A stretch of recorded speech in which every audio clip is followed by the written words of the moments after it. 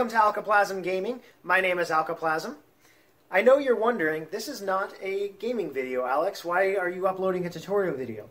Well, I know this isn't a tutorial channel. However, I, myself, am a video learner. And when I find that I can't find a video on how to do something, I want to help out. So after struggling and looking at pictures and trying to figure out how to do things myself, I will make a tutorial video on it in order to help out others of the community who have the same problem as me.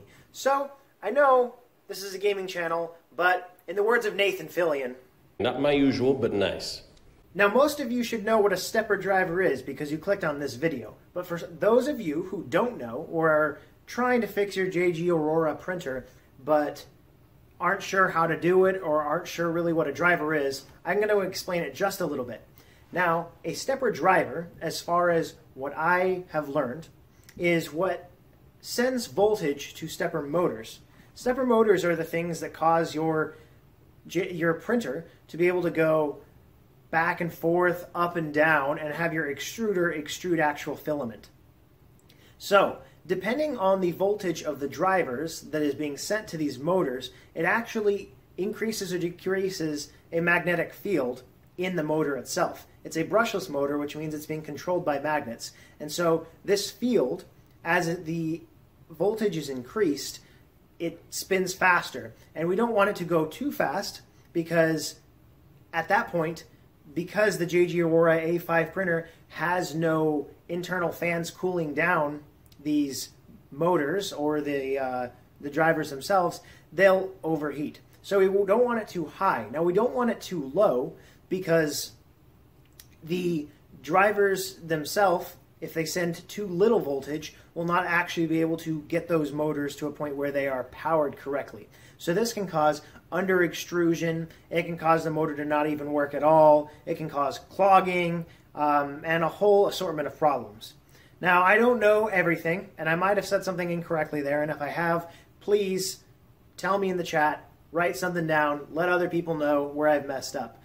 But now that you know a little bit about what a stepper driver is and what a stepper motor is, let's get to work. Step 1, gather your tools. So, the first thing you're going to need is a few Allen wrenches. I'm not exactly sure which size you're going to need, but make sure you have the ones that came with your kit and you'll be good. Now, you'll also need a small Phillips head screwdriver. I kind of recommend that you use one with a ceramic end if you can, but you don't need one as long as you're careful. This one has a plastic handle and it should be good. Now, you're also going to need a multimeter or multimeter. So this one is just a cheap one. You can get a cheap one from Walmart, an electrical store, or, if you have one, awesome. And if you don't, try to see if one of your friends has one and borrow it. Okay, after that, we're good to start working on the machine. Okay, guys, so before we actually start doing anything with the printer, we want to make sure that we move the Z-axis to the top. Move it up as far as you can. There is an extra step here that some people like to take, and that is to remove the filament from the printer before we actually start. You don't have to do this, however, and so I'm not going to, just to show you that it is possible to do these steps without removing the filament from the machine. Okay, so I know you're going to want to start working on the machine right away, but make sure you turn the switch off to turn off your JG Aurora A5, and then unplug the plug to make sure that you're not going to have electricity somehow getting into it. Now we can work on the printer itself. So the first step you're going to want to do is you're going to want to get rid of these back screws here. So you're going to look for the right size Allen wrench and start working on these. Now that you've got your bolts out, and I had a hard time with this one. Now that you have them out, make sure that you keep these guys in a safe spot because we'll be needing them again later. Okay guys, so now what you're going to want to do is you're going to want to flip your printer on its side. I use a board game to prop mine up because it's kind of the perfect size. However, you can use whatever you'd like. So, before we actually take the bolts out here and here in order to actually remove the lid of the chassis, what I recommend doing is to unplug a few things here. That way we don't have to worry about the cords during the actual taking off of the lid. So the first thing you're going to want to do is remove the very bottom piece. After you've removed that, there are two other pieces that are also going to want to come apart. This one right here, which you have to be careful with and wiggle.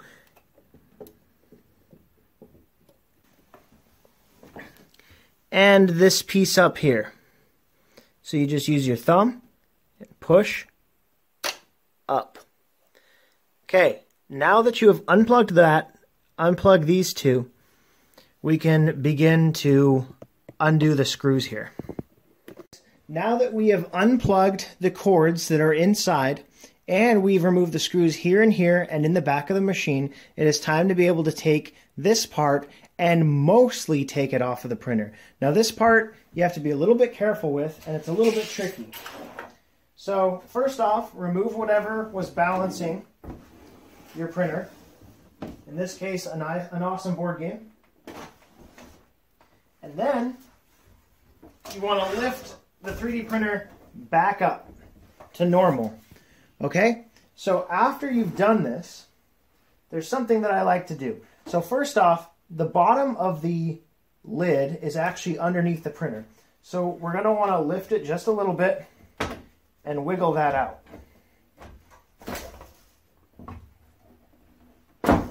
Now there are still cords attached, so be careful. There are cords at the back of the machine, and that is what I'm trying to avoid doing anything to. So now that we have the cords at the front of the machine taken off, what we're going to do is we're going to be careful. We're going to turn it to the right side of the machine. And actually, first, we are going to unplug. We're going to lean it up like this. And we're going to unplug this cord right here. Now that we've unplugged this cord, we're going to take this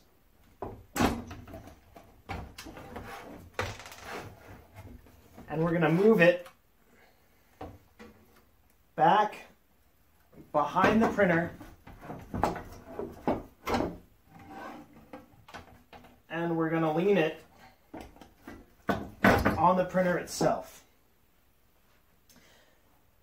So, now that it's leaned on the printer itself and the shelf is hanging on the lid, it's out of the way without hurting it. Now that we're good there, it's on to the next step. Okay, so this is where most of your actual work is going to be done. So before we actually get started, I'm going to explain where your stepper drivers are. So these right here are your stepper drivers. This one, that one, and that one. So before we actually get going, you're going to need to be able to locate where each of them are. So what they are is right here on this label. So your first one, if you look and you spin this around, you're going to see that it is the x-axis. So this driver here is your x-axis. Then your second one, second stepper driver, is actually your y-axis. It says y right there. Then you've got your z, and then you've actually got your E, or extruder. E. Okay, so if you cannot locate them on there, or for some reason they've been ripped off, or you've done some messing around already in here, you can actually see X, Y, Z, and E here. Make sure that your X plug, Y, Z, and E are actually plugged into where they should be. Okay? Awesome. Now that that's done, we're going to get to understanding the stepper driver just a little bit. So the first time that I tuned the stepper driver, I did not remove these cords. I actually just weaseled in between. But now that I'm doing this again, I I think you can just remove the cords, and we're going to do it that way, and I'm going to test and see if it works. And if it does not work, well, then I will probably edit it out of this video. So, before we get to talking about what these are, so that I can get a close-up, I'm going to remove these cords. So, you just have to be careful and make sure that you don't hurt any of the cords. Okay, so before we get started, I'm going to explain this stepper driver a little bit. So, we have a few parts here. We have the front screw here, which is called the VREF, or reference for voltage reference. So we've got that part right there. This right here is a heat sink for it that keeps it cool. Those are the only two parts we want to worry about on this stepper driver. I don't really understand what the rest of it is, but it's not necessary for what we're going to do. So as we start to work on the voltage in these things, what you're going to do is you're going to turn this clockwise in order to increase the power or the voltage, and you're going to turn it counterclockwise to decrease the power. You're going to want a ground for all this tomfoolery. And what a ground is not really actually sure, guys. But I can tell you that what a ground is something that causes you to not destroy your motherboard. So the black end of a multimeter is your ground. And so what you're going to do is you're going to actually use this right here. It is a very good ground, and it's close to the board and really easy to use. So I'm going to be using that in this video. Before we can actually test the voltage of these drivers, what we're going to want to do is we're going to want to use our multimeter. So step one is going to be to actually plug them in. So you're going to want to put the black one in ground or COM. Now that we've got the black one in COM, we need to be careful because this right here is volts and this one right here is amps. We want voltage. We do not want amps. If you use amps, things that are bad can happen. So now we're going to want to use the AC to measure the voltage.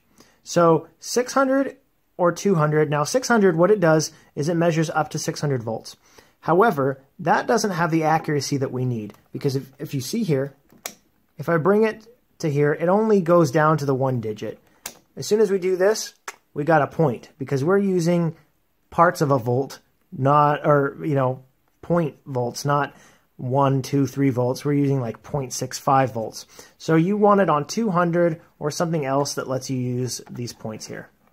Now comes the time to actually check the voltage, and trust me, it's not super hard. All you have to do is have a steady hand. So what you're going to want to do is you're going to want to bring in your black your black side first, or your ground, and you're going to want to touch that to this metal piece right here.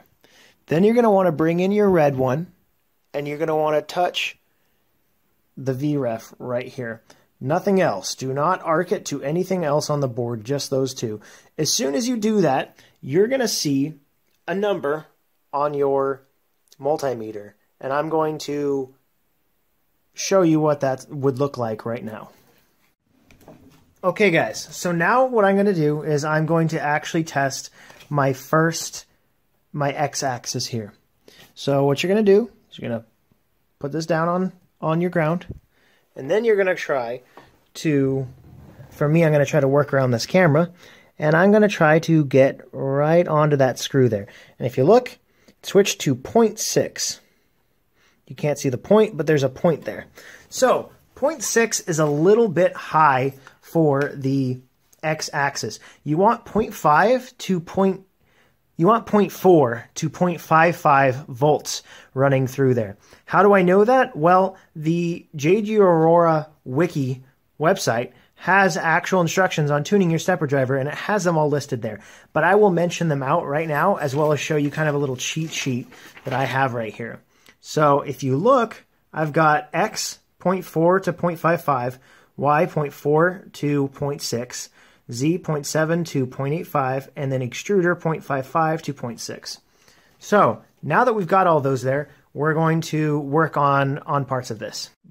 So my driver was a little bit high for the x-axis. So what we're going to do is we're going to wind it down just a little bit by going right onto the screw and twisting it just a little bit.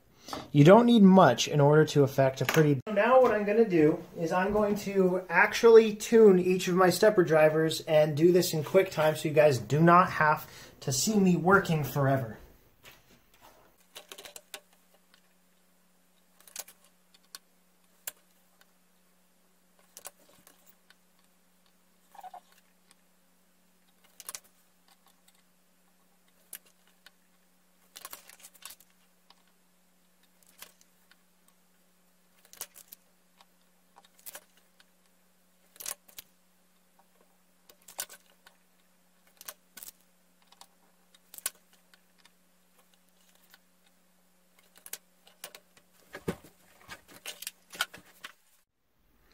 And now that you're done tuning the stepper motors, you want to turn the power off again and unplug the plug again.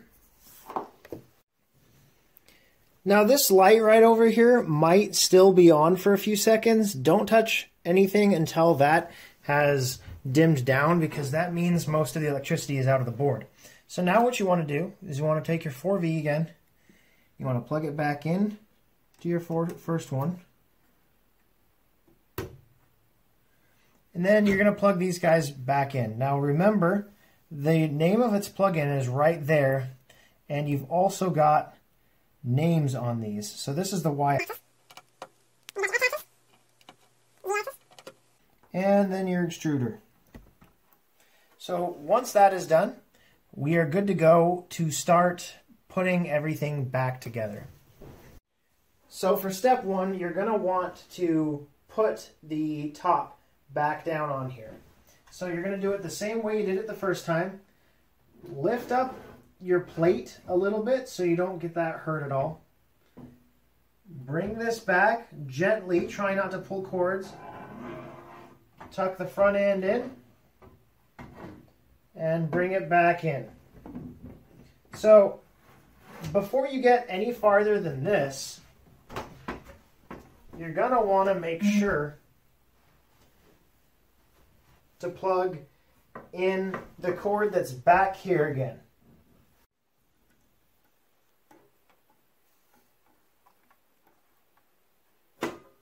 Now comes, in my opinion, the hardest part of this process. Now what you want to do is, before you put the top of the chassis completely on, you're going to want to be able to reconnect all the cords that you had down below. So what you're going to do is you're going to keep open the chassis just a little bit in order to get these on without stretching the cords too much. So, step one is to take the USB cord and connect it. So that connects on the very back right into the USB port. So now that that's connected on, the next step you're going to want to do is you're going to want to grab the top cord that you unplugged, the one with the glue on it, and plug that back in. The next one, and there are two places this could plug in, so this one, got to make sure that you plug in the one right below this cord here. A good idea would be to take a picture of this before you actually start to make sure that you know where you're plugging it in. So now that those are plugged in, we're all good to put the lid back on. Everyone, so now we're in the final steps. Now what we want to do is we want to make it so that the bottom of this screen here slides underneath the chassis.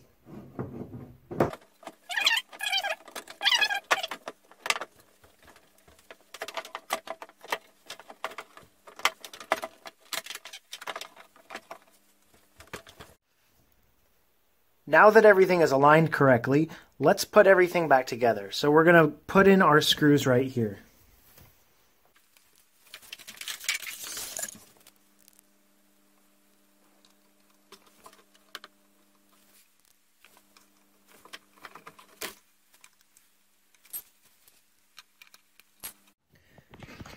Okay guys, so next you're going to want to put back on the legs. You want to make sure that you're actually biting into the metal below, or else you're not going to go anywhere. It's going to screw into the top plate, not the bottom plate, and you won't have it sturdy. When you're screwing these in, make sure you don't tighten it too much because you can warp the metal and you can easily strip these bolts as well. And there you go. Your JG Aurora A5 now has its stepper drivers tuned correctly so that you can get the most out of your prints without getting too many under extrusions. Now all you'll have to do is level your bed and get started.